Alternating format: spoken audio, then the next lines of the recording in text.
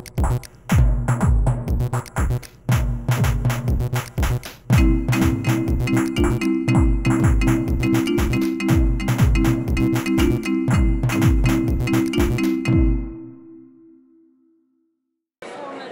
welcome to Boardwalk Studio. I am standing at the Nikon booth here at Stockholm Photo Fair, and here I'm standing with Björn.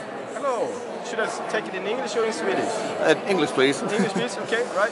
Hello, my name is Björn Norgren. I work as the head of product management for Nikon in Northern Europe. And here today we're here looking at our new action cameras that we launched earlier this year, but now it's soon time for sales start. So we're really happy and excited and excited about this product.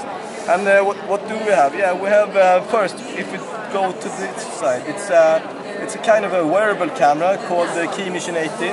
It's actually in kind of a mount, so you attach it to your backpack or what you have, and as soon as you take it away, it's on. And then when it starts, it's just to take pictures, and it's actually same size sensor as a compact cameras. So, and it's 12 megapixel and equivalent to 25 millimeters wide angle. And also we have the snap bridge inside of this one, so you have so that pictures goes directly over to the mobile phone while they are getting geo-tagged. So it's actually a really cool product. If you're out fishing or whatever, just bring it, and it's waterproof. Just take photos of your newly caught fish, so the pics will be great. And then we have our contribution to the action cameras. It's called the Key Mission 170. It is actually a 170-degree viewing angle. It's waterproof and shockproof as it is here. No need for extra cover. And what I've seen is that the picture stabilizer is amazing. It has picture stabilization in the camera. Yeah, electronic, nice. And it works super. And it's also 4K.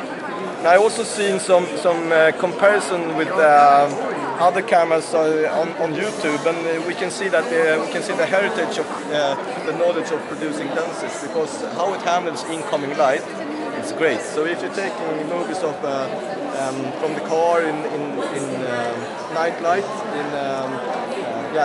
the lamps at the street, the quality is great. And actually, I'm just picking up one thing. It's this one. This is the diving house that you can buy. It's waterproof down to 10 meters with this one, but down to 40 meters with this one. But here's a nice thing. If I just swing it around, you can see that it is a place for extra battery. So you have two batteries. So that's why you can be down for a long time sub-water, subsurface, and still shoot long movies. And then we have the master of the show. Yeah, this 360. Yeah, it's a 360, spherical 360. So you see upwards, downwards, sides, whatever. And the stitching is done inside the camera, so there's no need for an extra equipment to stitch it together. And the lenses are detachable here, so you can change protection. And this is also 4K. And it's connected to your mobile phone with snap bridge, as the other cameras are. And so you can make all the options that is possible inside your smartphone to change settings and so forth. And what is 360? Yeah, if you look on the tablet here, we have demo movies here, so you can. It's you who decide what to watch, and you can scroll up and down, and you can also tilt. So it's up to you. You are the one who is actually looking on or deciding what to look at. So what we see now with these kinds of movies are just in the beginning. We will see so much more materials and usage of the 360 camera. So if we meet again in 10 years, I will assure you that there is so much has happened with 360 cameras. So it's just the first initial steps that we are taking here. Exactly. So, Is there any other bells and whistles between these cameras? For instance, I am quite interested in this one myself, compared to, for instance, the GoPro.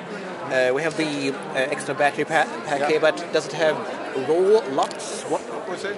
RAW recording for LUTs? Actually, I don't think we have RAW footage in it. I must double check. I'm not sure if it has it. I don't think so. But it does at least have a flat color profile, so you could grade and it has different color profiles, and there should be a flat one, but I actually need to double check that one as well. What I've seen is when we have shot movies, and they have also done it on YouTube and so forth. The quality looks really good right out of the camera.